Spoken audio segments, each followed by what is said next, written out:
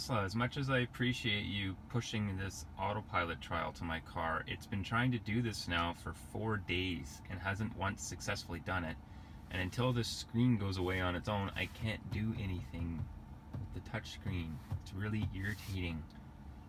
Change the way you push out this autopilot trial, please. Well, I've been driving for 41 minutes and this has been on the whole time. I was able to actually get this to the controls down here to start working again, but it took like a bunch of swiping and tapping and generally getting irritated with it for it to function. Interestingly, it's been like kind of a line here, so anything to this side won't work, won't respond to touch except for the bottom row now. And then some menus will go on top of each other, so the music, no, I can't turn it on or off. The trip screen, consumption screen goes in the back, and I can't actually exit, but the battery screen will go over top, and I can do things with it, and I can exit. So it's a little interesting what they chose to take precedence over other things. But for example, the other day I wanted to try and navigate somewhere and I couldn't use the navigation system at all.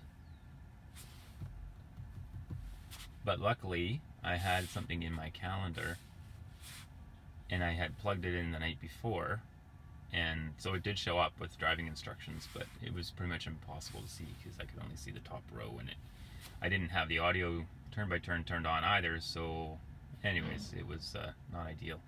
The long and short of it is this whole system has to go. You have to give us some sort of option to say yes, I want it to go right now, and then show us a progress bar, or say no, I don't want it to go right now.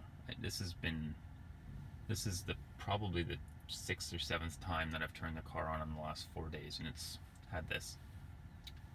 Sometimes it disappears in the drive, sometimes it, I'll turn the car off, and when I turn it back on, it's gone. But I don't have Enhanced Autopilot either. So I don't know, something's getting hung up somewhere. So what I thought I'd try now is a full reset. So if you don't know how that works, you press and hold the 2 scroll wheel buttons. So